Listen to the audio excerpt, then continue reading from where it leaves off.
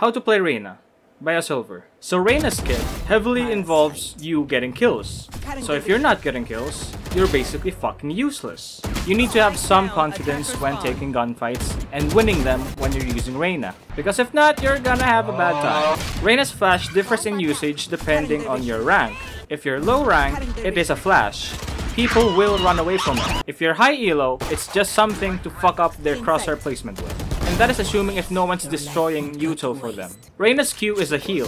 It fully heals you, then you get armor for an amount of time. Just enough for the next gunfight. This makes Reyna very powerful in comebacks because she can just heal off of people, which means she has more resources to trade with, assuming you don't one tap her with a Vandal. Reyna's E is Dismiss. You tap E and it consumes an orb, which renders Reyna invincible. This makes it hard to trade with a Reyna, and it also makes it hard for a stable relationship with your friends.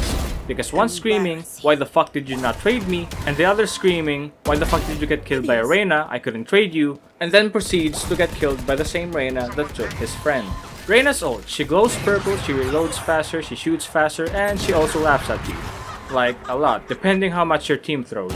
In this state, she auto-heals whenever she gets kills, and her dismiss is now invisible. So basically, a solo Reyna can very much snowball your team if you're not paying attention.